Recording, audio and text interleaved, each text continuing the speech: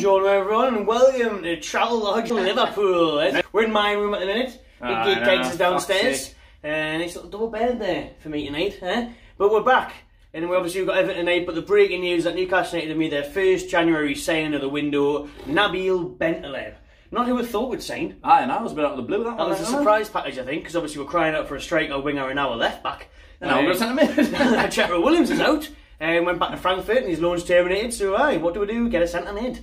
Loads of sense. Loads of people whinging about it, but for me I think it's a very shrewd signing. It's alright. I think it's a very good signing. You've got Bentaleb there, who's obviously went to Schalke and a big money move from Spurs. Spurs fans highly rate him. He went to Schalke for 18 million, they didn't want to see him go.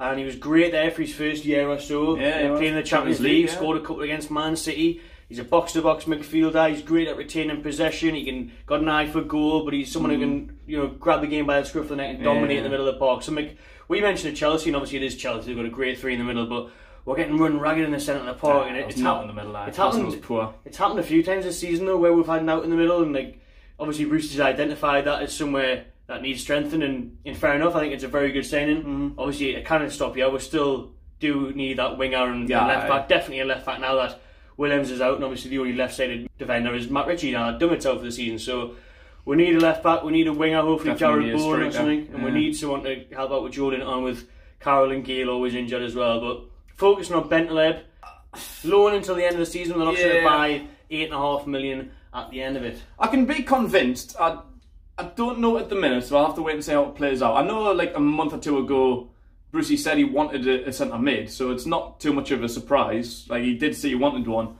but I thought you meant he wanted more of like someone who can pass it forward, like a bit more creative, someone who can open up defences and play through balls, like a bit more of like a number 10.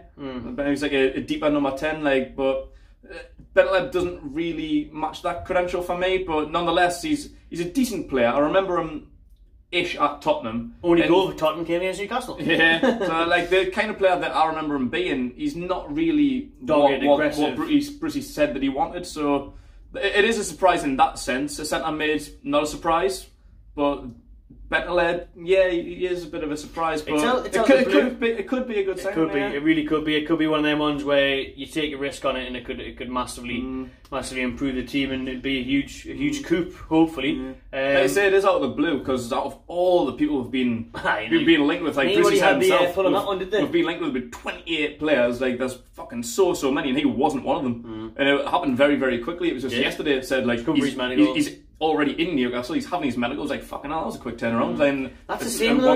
It's like when we're talking about, is there a takeover going to happen? It'll just happen. It's the same as transfers. Oh, we're going to sign Bowen. Oh, we're going to sign him. And then it just happens. No, we're saying Bentaleb. It's just a new one now. The people not just make up rumours because they've got a job to do them there.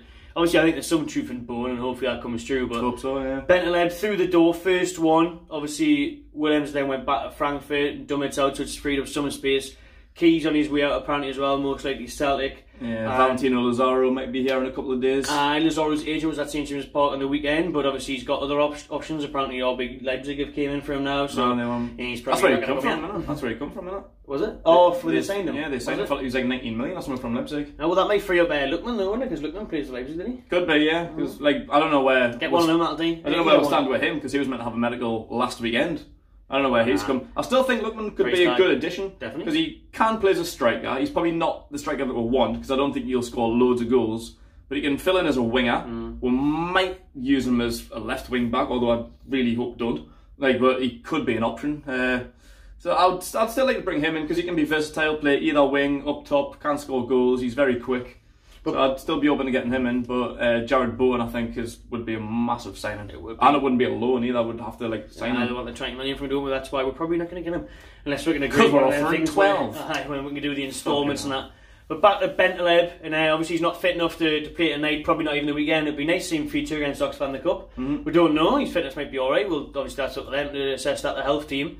But he obviously hasn't played since April. And he's had a long time out. Yeah, he's had injuries and then couldn't get back into the squad. So. Fell out with the manager. Speaking to a Schalke fan yesterday, he said they loved him when he first came. Fan favourite for the first 20, 30 games. He was starting every game. He was influential. He was very important. One of the first names on the team sheet. Chipping in with goals. Like we say, controlling the play in the middle of the park. And then the manager got sacked, and this new manager that came in very strict, old school, and just didn't get on along with Bentaleb from day one. So it was very similar to Tottenham. Like when he's well into the squad, when then Pochettino came in. Pochettino liked him, then they had a falling out and he was out the door. So maybe he's a bit of like a Ben Arthur. Maybe he's got a bit of an attitude problem. Like managers might not like him. Brucey will give him a few Brucey bear hugs though, he'll be alright. Brucey will give him a fucking Wild's End slap. Wild's End slap if the bear hugs aren't working. Hopefully he can get the best out of him. I think if he can, and his head's switched on, sounds like he is from the interview he just gave the day, Bentaleb, after saying that he's dead up for it. I think it could be, I think he will hit the ground running, it's just how long he does that for. I do think it'll be a very good signing, but whether he continues it for a while will remain to be seen, I reckon. But I'm pleased. I think it's one of them players that we do need, and if we're going to change the system, then he's going to be important to that. I'm excited to see him play, but like I say, we still need to get 2 or 3 through the door before January closes. And it is only a 6-month loan for now, so he's only got the second half of the season to really prove himself and establish himself in the team. I think it is an option to buy. It's like $8.5 million. $8.5 million to buy at the end of the season. So he's got 6 months to prove himself. If he's worth it, that's quite a cheap fee. It is. If he's going to be a good player forward, then sign him up. But at the minute, like, just see how he gets on for the first 6 months. If he can make a difference, great. And then we've got the option of a cheap fee to get him. Tottenham TV guy said, they rated him massively. Yeah, really fancied him. Didn't want him to leave. Big fan of him in Tottenham. Big fan of him. He made up a partnership on it. Was it Dembele? I think we said Dembele. Dembele was on fire as well. So they're both quite similar now. Like they're both strong strong central midfield players, but also good at going forward. Can strike the ball, open up a pass, and that. So does this mean it's the end of like some Matty Longstaff for now? And did you think he'll go on loan before January? I hope not.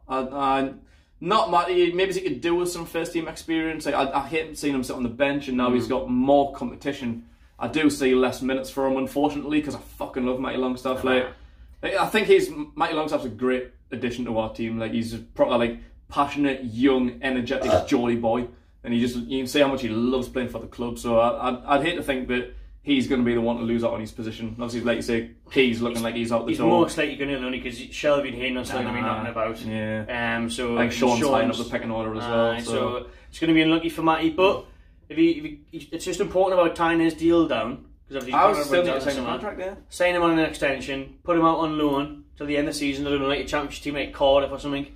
Do a job there and he can come back in, because obviously we don't know how Bentaleb's going to play out, and we don't know what's going to happen. Shelby's deal, he's meant to be renewing it, but we'll wait and see. He's got inconsistency, but Bentaleb, I think, good signing, I think. I think it is, but time will tell. Alright, drop your comments below. You're happy to see Bentaleb at the tune. Who else should Newcastle sign before the January transfer window closes? Subscribe to my channel TV and enjoy yourself.